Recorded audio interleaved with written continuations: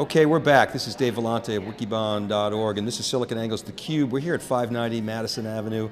IBM had a big announcement today, all in, $1 billion investment in flash, and we're here with Laura Guio, who's the business line executive for storage, a CUBE alum. Laura, welcome back, thanks for coming on. Thanks, Dave. So, big news today, you guys announced an investment of $1 billion in flash. You announced some competency centers, you rebranded the Texas Memory Systems products. So you must be excited. We're very excited. Great announcement today. This is going to revolutionize the industry in our view. As you heard earlier from Steve, this is a tipping point when you talk about storage and what we can do for clients. Now, the customer stories were good. I mean, I had the pleasure of hosting a panel. It was interesting just to hear them talk about how they're dropping this system in and it has immediate impacts on their business. People used to think flash was very expensive.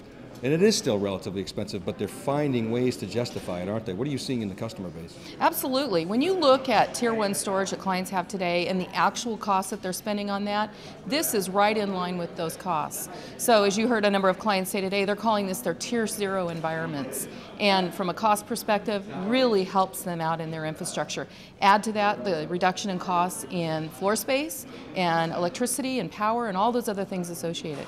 So when you're in the field with customers, what are you seeing? Are they starting to do serious business cases? Are they just saying, hey, roll it in? What's the dynamic like? What's the conversation like? I think you're seeing a couple of different things. Some clients are rolling it in and putting it within their infrastructure, but it's really a phased approach. And one thing that we announced today was the combination of the flash systems with SAN volume controller.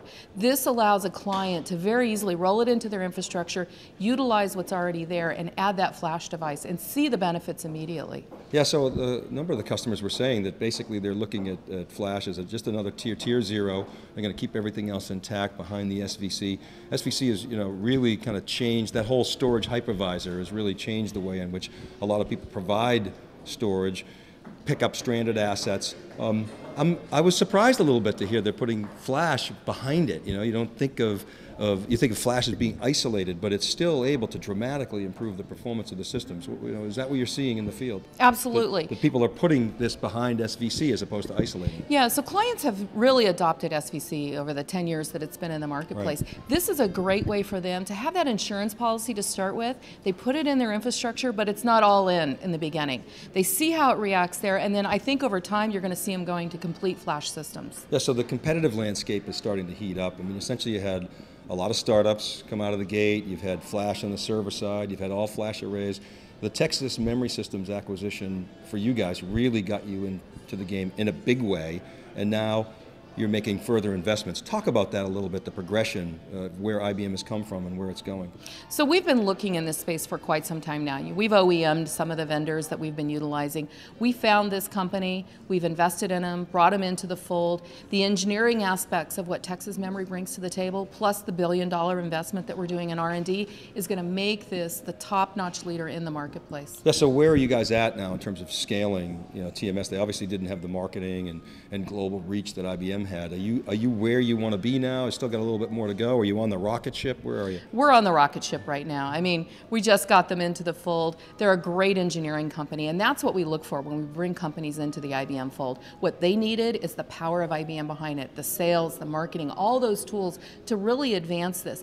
That coupled with research and development, where we're #1 and have been for 20 years, nothing's going to beat us out there. So Laura, you run the entire portfolio, but where does flash fit in? You've got a sort of a separate tiger team approach going on with flash, and how does it relate to sort of your overall portfolio? Share with us that. So like any acquisition, they're kind of held off to the side in the beginning, getting their feet on the ground, getting things rolling out. But from a storage perspective, very much being integrated across the portfolio, from the enterprise side all the way down to the StoreWise family of offerings and how that fits in. So clients can't just look at this as a tier 0 offering. They can actually start looking at this as, how do I help my medium-sized businesses here? So what do you think? Does tier 0 kind of eat tier 1 and then tier 1 just sort of gets repositioned as part of the bit bucket? What's your scenario? What are customers telling you in terms of how that whole tiering will play out? I think right now, since it's in a new spot within their infrastructure, they're trying to figure that out.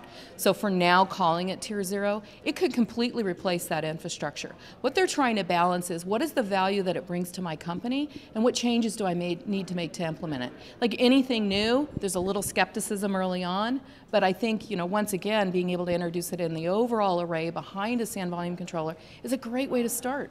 Yeah, so, and a lot of that value you're seeing today is the pure economics of not doing things like short stroking disks and wide striping and all these unnatural acts that we talk about. Longer term, do you see the potential to even create more business value by changing applications and changing the way in which system infrastructure is designed? Absolutely. Looking at analytics and what we can do with Flash and the analytics, I think what you see, and IBM's the only company that can do that, is that blur those lines over time between storage and processor, in-memory work with Flash near line.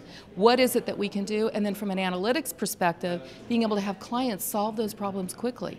We heard an example today about being able to catch the bad guys quickly, have a millisecond response times, being able to access that data, process it, and then respond to that quickly. So you're in the field, you spend a lot of time with customers. Why do you win? Why sometimes don't you win? I think we win because we have that end-to-end solution for clients. Sometimes maybe if we don't win, clients are stuck into that very siloed infrastructure. I heard a comment today talking about IT. Is it infrastructure technology or is it information technology? We're really an information technology company, and we're trying to get away from those silos of just talking about storage in that silo. Takes a while, but we're getting there. All right, Laura, great to see you again. Always a pleasure. Thanks for coming on theCUBE, and thanks for watching, everybody. We'll be right back with our next guest here from 590 Madison Avenue at IBM. This is theCUBE. I'm Dave Vellante of Wikibon.